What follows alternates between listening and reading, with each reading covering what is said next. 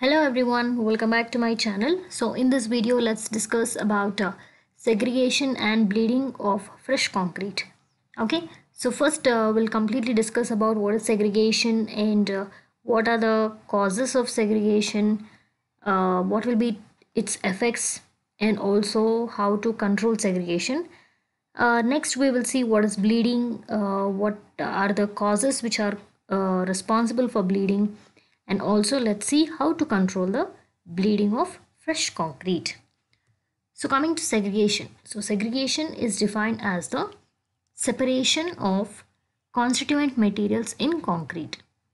So we have concrete made up of some raw materials. So if those materials are no more a combined mass, they do not act homogeneous, they get separated, then that's called as segregation. And generally this segregation is of three types. First one is separation of coarse aggregate from the concrete mixture. Actually, in a good concrete, the aggregates are evenly coated with sand and cement paste, thereby forming a homogeneous mass. But if the concrete is subjected to segregation, you can very clearly observe the coarse aggregate getting separated from the mortar. Second type of segregation is separation of cement paste from the concrete during its plastic stage. Cement with water is called as cement paste. So cement paste also gets separated. And the third one is separation of water from the concrete mix. If water alone separates or segregates from the concrete mix, it is also a possible case of segregation, what we particularly call it as bleeding. So regarding this bleeding, we will be learning in a few more minutes. So you can see in this diagram, the coarse aggregate is completely separated from the mortar. This is segregation. So segregation of concrete will surely affect the strength and durability. This segregation includes some undesirable properties in the hardened concrete.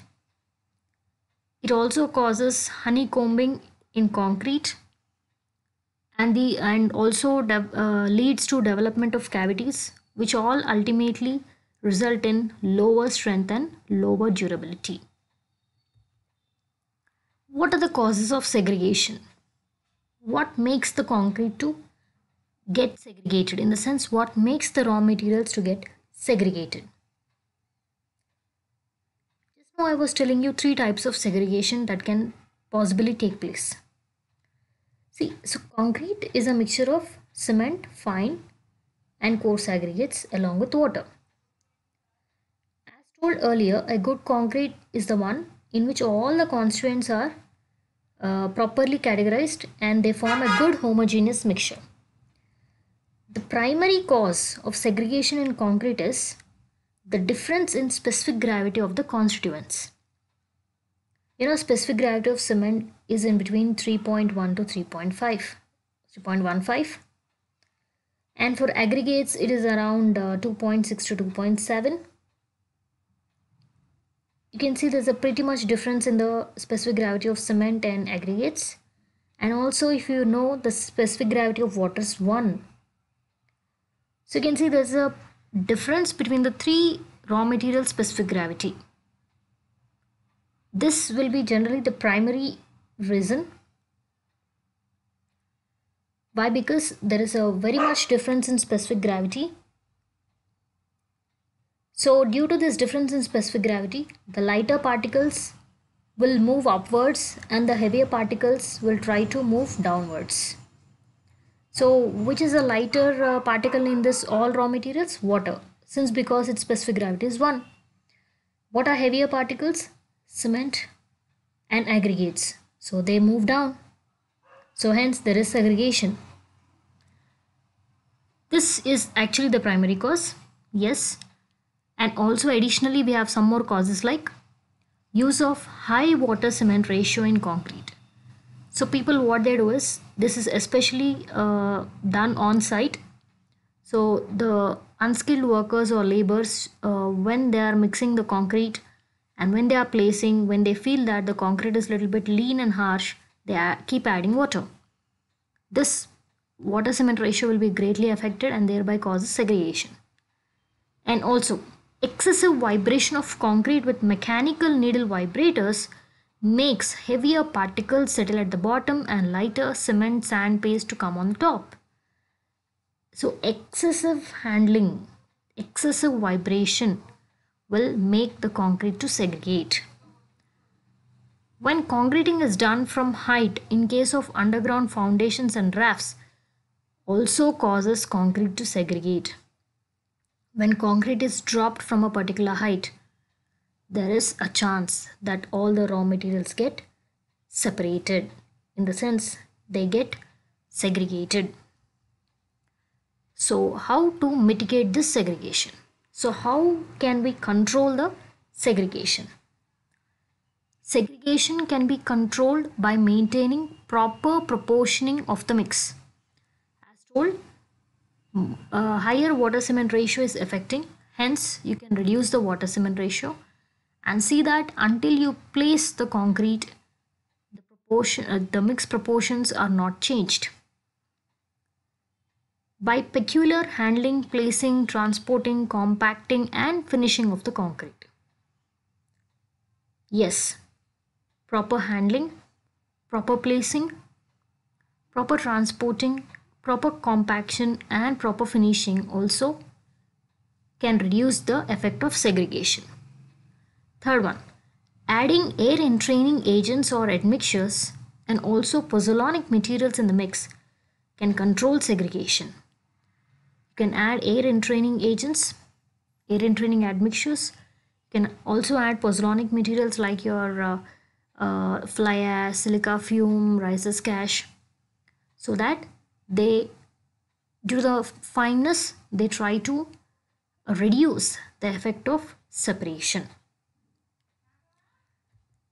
Wherever depth of concreting is more than 1.5 meters, it should be placed through temporary inclined chutes.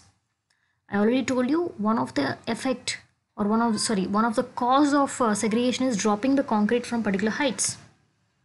So remember, if your concreting is to be done into a depth of more than 1.5 meters, you see that you use temporary inclined chutes. The angle of inclination may be kept between 1:3 and 1:2 so that the concrete from top of the chutes travels smoothly to the bottom.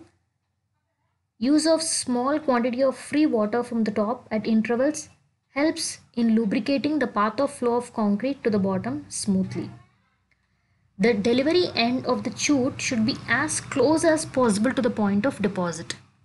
Instead of dropping or instead of making the concrete to flow, which is reason for segregation, see that wherever you want to deposit the concrete, wherever you want to place the concrete, see that the chute end is closer to that. Okay, so that the dropping effect may be controlled. And even segregation in deep foundations and rafts of thickness more than 1 meter, there is every possibility of presence of segregated concrete near bottom or in center if there is no proper supervision. Such segregation can be detected by advanced method of testing like ultrasonic testing. In case of doubt, random ultrasonic testing should be conducted, and if it is present, the designer's opinion should be taken. So such type of segregation can be rectified by pressure grounding with special chemical compounds. After any defect is rectified by pressure grouting, test has to be performed to ensure that the strength of concrete is up to the desired level. Next, coming to bleeding. Bleeding in concrete. I already told you bleeding is a form of segregation. So bleeding is a form of segregation in which water present in the concrete mix will rise to the surface, will get pushed to the surface. Thereby the cement and the aggregate will settle down. As I told you, the main reason is due to difference in specific gravity. Since water is having lesser specific gravity, which is 1, whereas the specific gravity of aggregates and cement is more, obviously water tends to move up. and that effect is called as bleeding. Little bit of bleeding is okay, it's normal, it happens all the time, but excessive bleeding can be really problematic. So a concern has to be seen. And remember, bleeding generally occurs in wet mix of concrete. So you can see in this diagram, the top surface you just observe for the complete concrete cube, there is entire water. So the water has risen up to the concrete surface. So we have generally two different types of bleeding that can possibly happen. We have normal bleeding, which refers to uniform seepage of water over the entire surface, like this, what you have seen. So over the entire concrete surface there is water. Next you have channel bleeding, which refers to water rising only through some particular parts. Remember, not all water will bleed, and even that all bleeded water will not reach the surface. Some water may bleed up to the surface and some will remain trapped inside the aggregate and the reinforcement, thereby causing a weakening of the bond between the paste as well as the reinforcing elements.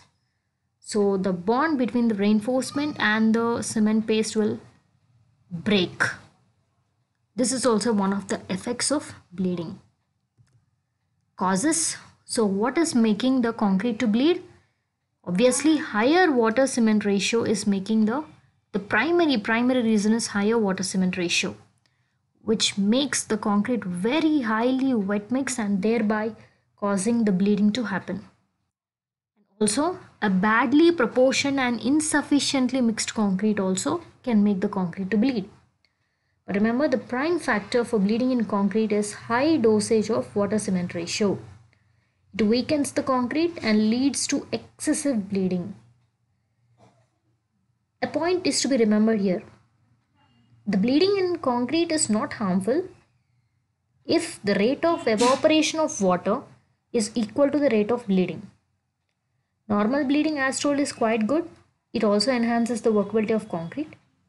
When the concrete is fully plastic, bleeding may not cause much harm. However, concrete is still in the plastic stage. Later, it is subsidized and compacted. What are the effects of bleeding? How is bleeding affecting the concrete?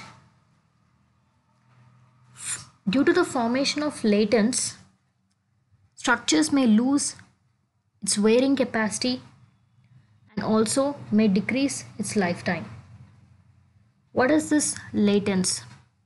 So whatever you can see the formation of complete water layer onto the surface, that's called as latents. And due to this, the bonds between the reinforcement and the cement paste may get affected and hence the durability may be lost. Also, second point, water while moving from bottom to the top forms continuous channels. Yes, water doesn't simply rise to the surface, right? It forms some path, some channel. And due to this channel, the concrete becomes more permeable in nature and also it allows excess water from outside to go through it. And hence again, there is no bond between the inner constant materials of the concrete also, which is your aggregate and the cement paste. Forming of water at the top surface of concrete results in delaying the surface finishing. Of course, the surface doesn't become dry quickly, so finishing is difficult. As told, your concrete becomes more permeable in nature, therefore it is losing its homogeneity, therefore it's losing its compact nature, so it will take less strength, so it will be less durable. And remember, one important point, excessive bleeding breaks the bond between the reinforcement and concrete as told earlier. But how to control this bleeding? I told the primary reason is use of higher water cement ratio. So therefore, first reduce the water content.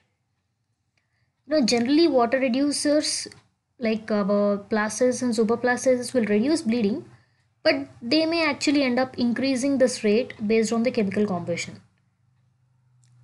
So try to check the feasibility and then use it. Use of finer cement, more cement content, increase amount of fines in the sand, so use more finer sand, and use of supplementary cementitious materials as told, like mineral admixtures like fly ash, silica, fume, rises, cash, metakaolin. They can reduce the effect of bleeding, and also use of air entraining admixtures as discussed in segregation. So they reduce bleeding by increasing the cohesion in the fresh concrete and hence slowing the segregation process. So I hope everybody understood the concept of segregation and bleeding. Thanks for watching.